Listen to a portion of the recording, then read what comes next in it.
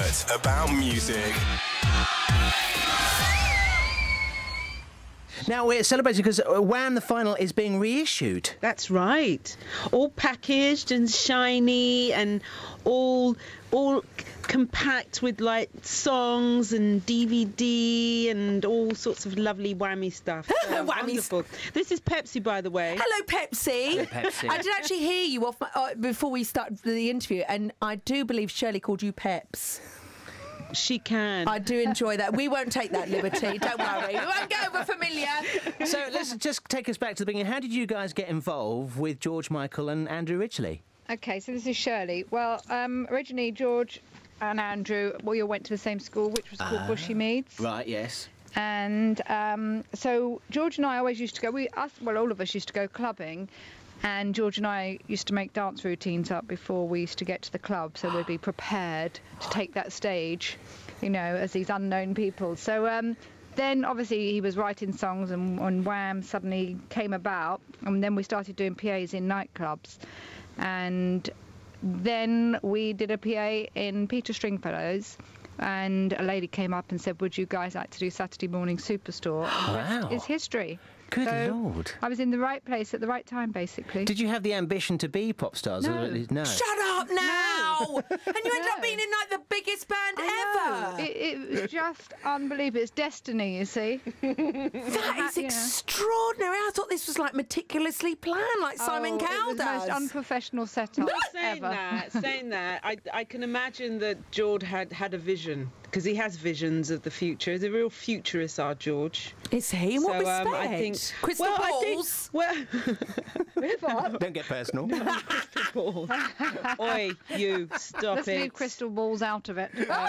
No, he has a real insight as to how he wants his future to be, and I think that I can imagine he had his sights on being, where he is right now. So despite Shirlie just going with the flow, I think George was very much geared towards being a pop star. What was George like at school? Well, I'm the year above them, so I didn't really talk to them much at school. Oh, that's snobby. That's a bit snobby. Yes, they were like the young, silly boys. I was looking at the boys in the year ahead, actually. Oh. But I think George was a very good student at school, actually. I remember him with playing violin. Oh, you couldn't imagine that, could you? Oh, it was just the dreamy kids that played violin at our school. He sounds a bit nerdy, doesn't he? He was an intellect, It's like I was a rough council kid, and he was like a kind of middle-class intellect, I thought. I can just see it now in the playground. Pepsi and Shirlie having a fag behind the sheds. Andrew Ridge like sauntering on through. Oh, I'm off for my violin lesson with George. Well, I have to put you straight there. I actually didn't go to school with them. Shirlie was the one that went to school and I with never them. had a fag. And she never had a fag.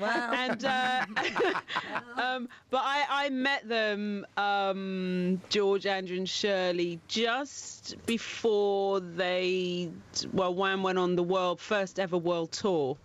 DC Lee had left and joined Star Council, so that made room for me, which was very nice. And I met them, and Shirlie met me at I can't remember was it Finsbury Park Station or something like that. So. And she looked very cool. What was your car?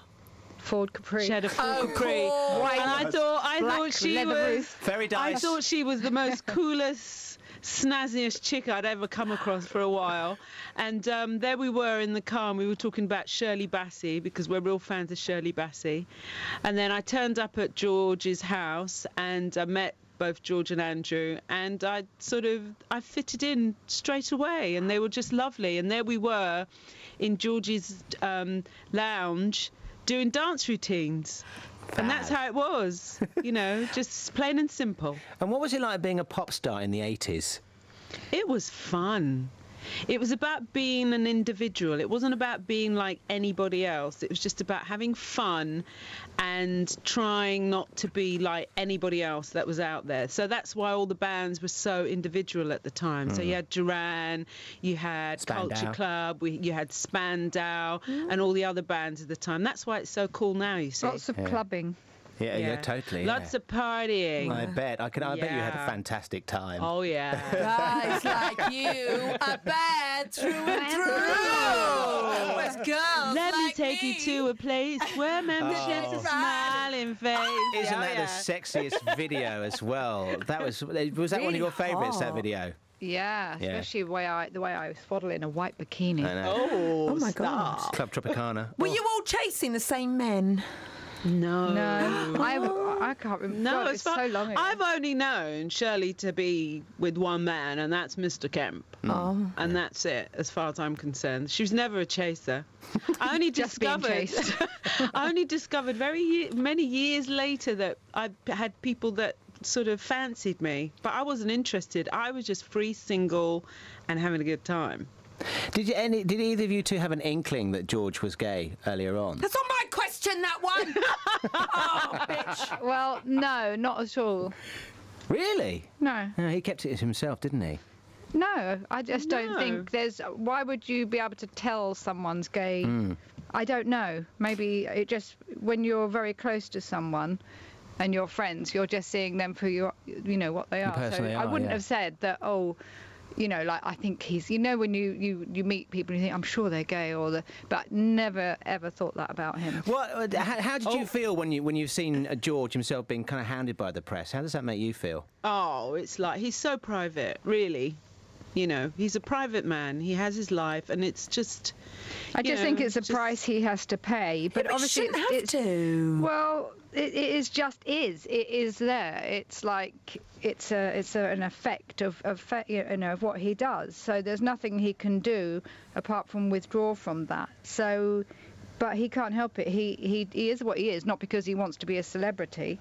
He's just one of the most talented people in this country with the most amazing voice, songwriter. So everyone wants to know about him. The thing is that it becomes too clinical, you see. It's like, right, got an album out, use the press. But there is a moment where the press says, OK, fine, you've used us, now we want a little bit more from you.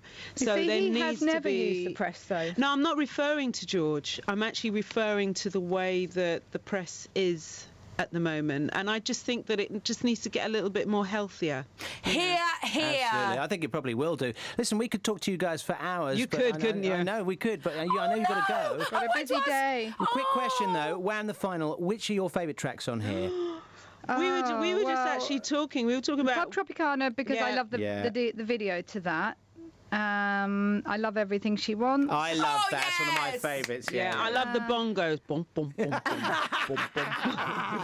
Listen, Pepsi and Shirlie, great talking to you. And Thanks for your time. you. Take care, thank Neil and you. Debbie. Passionate about music.